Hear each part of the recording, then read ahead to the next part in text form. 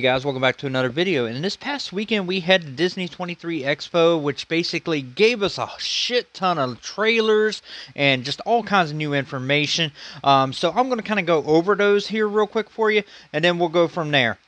But before we start, I do want to let you know there will be separate videos on Willow, Hocus Pocus 2, and The Little Mermaid. I will be doing separate videos on them because I got a lot more to talk about.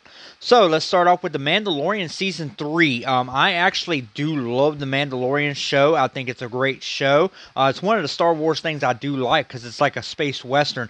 And I'm looking forward to Season 3. I kind of want to see how Grogu comes back into, Baby Yoda comes back into the fold and everything. It looks amazing. He actually had me psyched. It's like, oh, damn, man, I can't wait to watch that. It's the one thing Star Wars that you can actually enjoy, can't wait for and enjoy because a lot of people like that show. Then we have Disenchanted, a sequel to the Enchanted movie that came out in 2007. To be honest with you, this looked like a fucking mess to me. I didn't like it. My daughter, who, grew up with this movie and everything, she looked forward to it, but I'm not. They also debuted the Disney Plus series preview of the Santa Clauses, which shows Tim Allen retiring as Santa Claus and looking for a new Santa Claus. Also, I've only ever really enjoyed the first movie, so I can watch the second and third. Not really looking forward to this.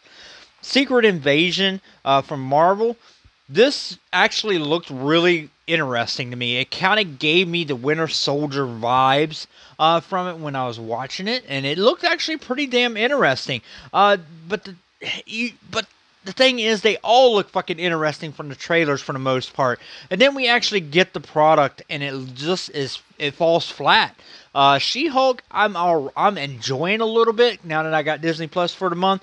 I'm enjoying it a little bit, but it's not all there. I haven't got the Ms. Marvel yet, but that's the only thing that worries me about this show. But it looks interesting. Spy thriller. Can't wait.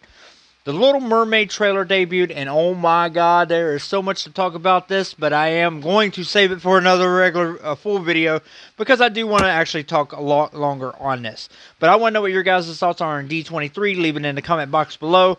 And if you're not subscribed, by all means subscribe to the channel, guys. Till next time.